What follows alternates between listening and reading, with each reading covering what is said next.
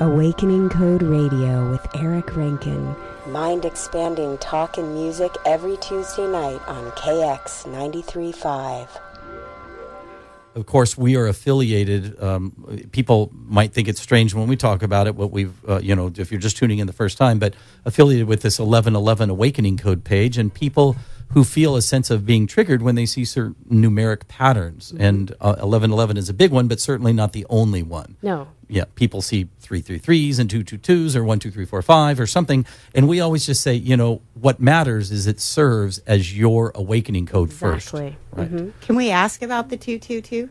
Since that was one of the posts that Colleen, she saw 22 in the sky. Oh, like today. And posted that today, and then a whole bunch of people wrote in around they're seeing the 222 now. Mm-hmm. And a lot of different numbers, 555 and yeah. I mean, 5 is always about career shifting. It's high change. It's always about seeing clearly your path and your purpose. Mm-hmm. But the twos are really interesting because 2 is the frequency that we are really moving into. 2 is the number of intuition, sensitivity, cooperation. It's all about the new age, so to speak, the new age dawning. There's this whole thing that I wrote about actually in the energy of words, which my publisher made me write over and over again so that it wasn't going to ruffle any feathers. But the theory behind the whole epidemic of kids having ADHD and then switching over to autism was the fact that we saw such a wave of the whole ADHD and ADD group in the late 1990s because everyone had multiple 9s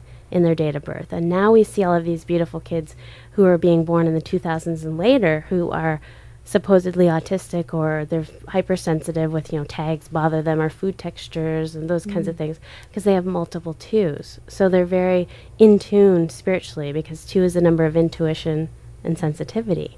So it's the most sensitive soul plane number. Wow. So it's really not an epidemic. It's just, people who are seeing the 2s are really just tuned in. They're really tuned into the spiritual. They're very psychic people. Numerology is, I always say, it's the science of numbers. I mean, it's we've talked about this throughout the show that it's recognizing patterns, energy patterns. That's really the essence of using numbers. To me, it's just another way to see the unseen.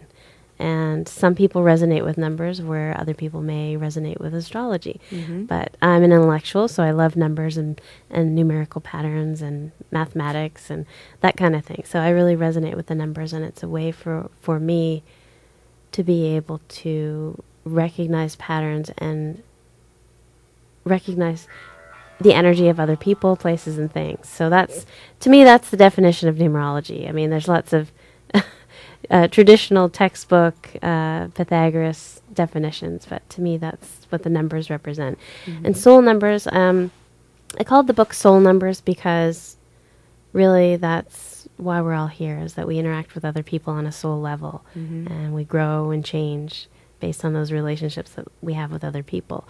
So the essence of looking into numbers is to understand those relationships. And the beauty of my work, or the core of my work, is always to help people like yourself, Michelle, to understand people like your daughter, for example. I mean, that's just such an eye-opener when we can understand the relationships help me so much with that. We have with other people, right?